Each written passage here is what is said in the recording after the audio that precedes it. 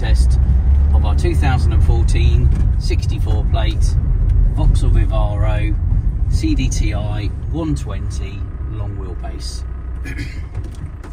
We've got literally just over 84,000 miles on the clock, 84,162 it's done to be precise. So we're just giving it a little road test. Let's give it a drive at the road so you can see what it drives like, feel for it. It drives well, it's a good van, it's a solid van. The background on it is we took it in part exchange against one of our previous Sportline vans of a relatively local customer, and given that it's generally a solid van, it's worth going again with as far as I'm concerned. It's got full service history, we've got 6 stamps in the book, we've just had an oil and filter done on it, so that's the most recent service. It's got 12 months MOT, we've just had a new MOT put on it, so it's a full year's MOT. We've got 2 keys for it, it's got a rear view camera which also gives you, I'll show you there, look, it's got a double camera, so you've got a camera for the tow bar as well as your general rear view camera, which is all fitted and neatly fitted on the back. It looks really smart. It's a long wheelbase, as you can see it's got a tow bar on it.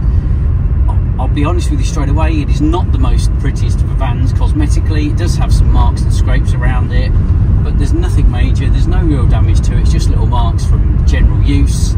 The guy who had it has taken pretty good care of it. He's certainly maintained it mechanically really well, and it drives spot on. It's got good tyres on it, everything seems to work with it, it's all good. It's got digital radio on it, and yeah, it's silver, so it's a nice looking van in terms of the colour, but cosmetically it isn't the prettiest. It's got a few little scrapes around it. Other than that, I think it genuinely is a solid van. It's a no VAT van as well, so there is no VAT on top of the price that we're asking for it. I think it's got loads of life left in it. Even at 84,000 it's done nothing. There's another 100,000 in this van all day long.